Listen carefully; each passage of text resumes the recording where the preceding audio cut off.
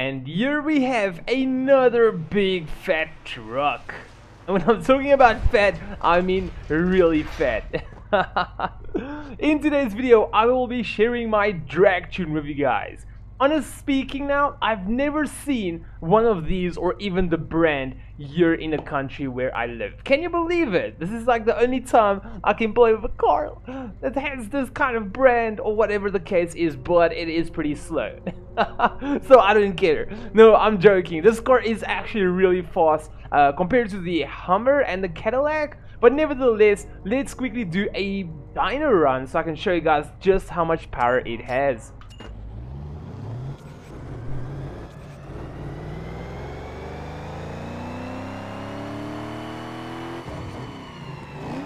So this car I think has even less power than the H2, and also the torque is pretty darn high. I think this is... what car is this powerful? I think the Supra and the Skyline is really close to this. But anyway, so imagine this power for an SUV with this amount of weight. Never mind that, let's quickly go over here. So I want to tell you guys that I've categorized this video into 4 sections. Let me explain to you how it's going to work. First off, I'm going to show you guys my tune because that is why you're here. Secondly, I'm going to do a 400-meter run. Thirdly, I'm going to show you guys what I've upgraded in this car and how to do it. There's a kind of a bit of a twist to it. And then lastly, we're going to do a drag race against opponents. So let's start over here with the drivetrain. So here are the magic numbers. So I just want to tell you guys quickly that with this car, it is specifically tuned for the 400 meters as well as the Bayview racetrack.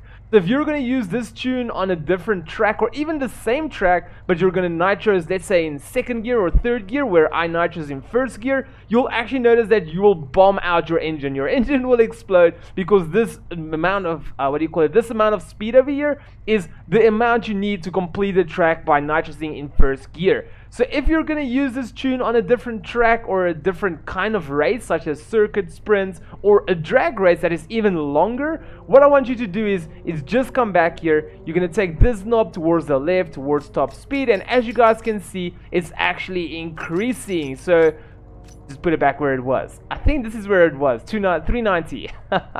So you can just make it a little bit longer until you notice that your car isn't popping its engine anymore.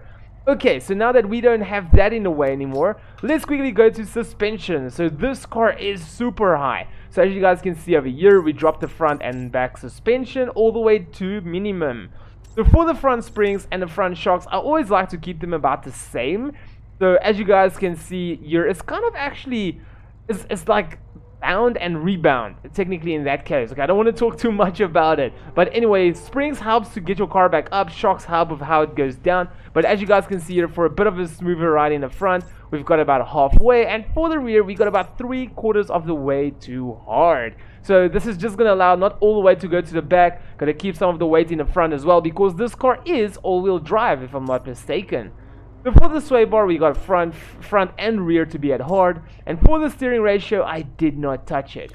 Otherwise, for the drivetrain, as you guys can see here, we've already done it, but there's the numbers. Take your screenshot now or do what you need to do. For the aerodynamics, we got it all the way up, just the front one. I dropped it a little bit, not that much. You can actually just take it all the way up if you want to, but it doesn't matter too much. For the tires and brakes, we have got it at strong, and I did not touch the brakes. So for the ECU, if you have never tuned this or don't understand this, I will drop a card here in the top right corner for you. Make sure to look at it after this video whatsoever, where I briefly and I give you guys a full tutorial on how to tune this and what everything means in that, as well with the turbo. So just a short briefing, take all the power out in the first 1000 and 2000 RPMs, and the same over here. Otherwise, for the nitros, we got it as all the other cars at about 5 seconds. Okay, so let's quickly go and do a test drive. So such as with all the cars, you can launch at different RPMs. But with this car, you have to launch it in green to get a better time. So if you look at this needle, as you accelerate somewhere up here, it's going to turn green. Let me show you guys real quick. right over there at 6.5. So that was actually a perfect shift.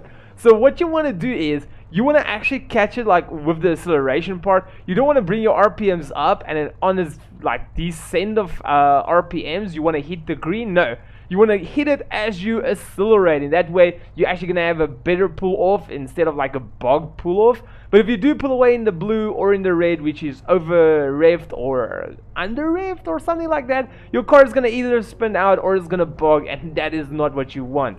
And then once you hit it, you want to make sure that you hit nitrous as soon as your RPMs get stable, and as it comes up, you got to hit your, hit your nitrous. I don't know what I just said. I think I said it. You got to hit your RPMs, but that doesn't make any sense. So yeah, and then you're just going to floor it, get perfect shifts all along the way, and you're going to get a very good time. So let me quickly get a proper run for you.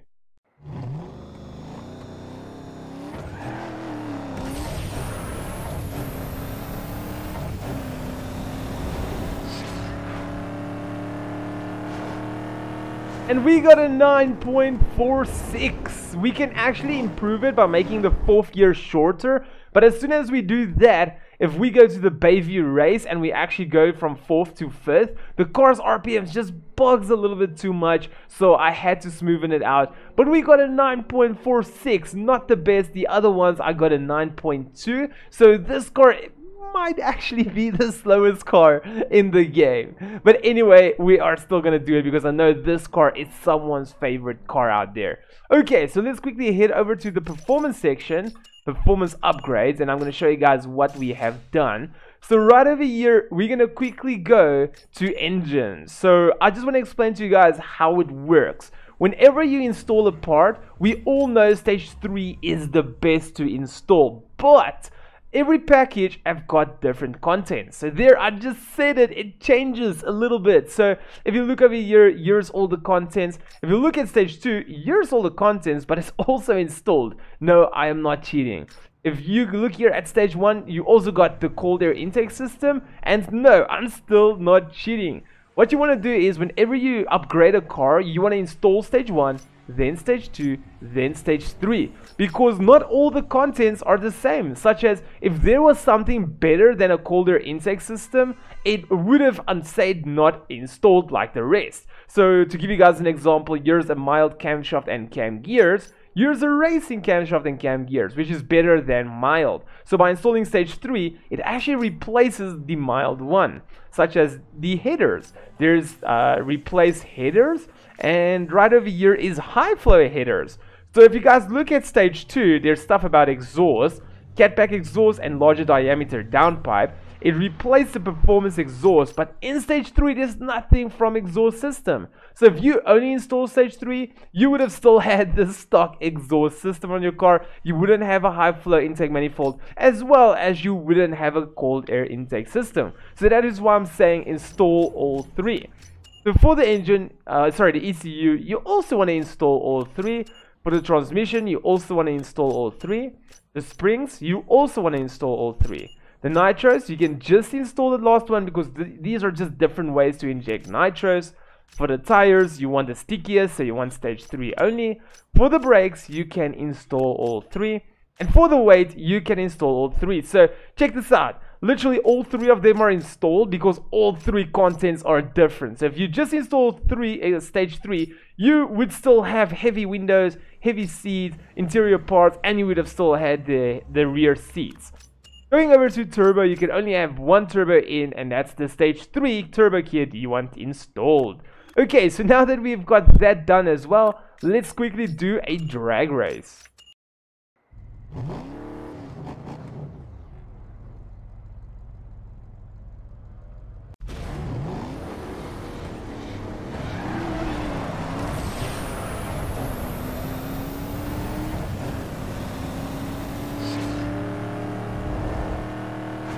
There we go, we hooked it in 5th gear.